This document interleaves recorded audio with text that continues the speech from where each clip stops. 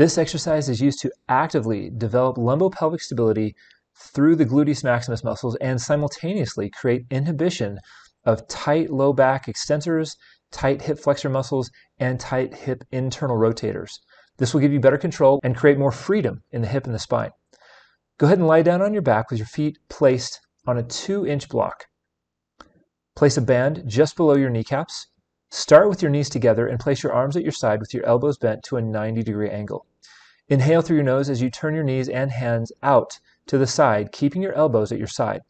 Exhale through your mouth as you bring your knees and hands back together slowly.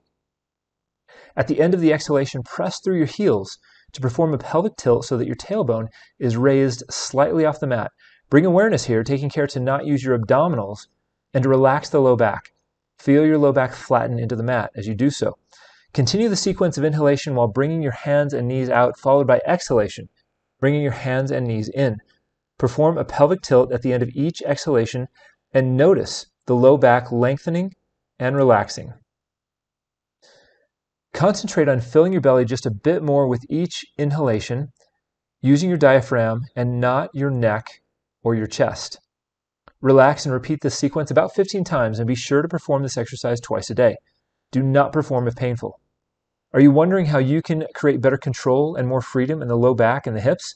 With an accurate diagnosis, targeted corrective strategy, and consistency week to week, over time this can be corrected. Click the schedule button and let's make sure you're not wasting your time practicing exercises that may not help. Thanks for watching, and I'll see you here again soon.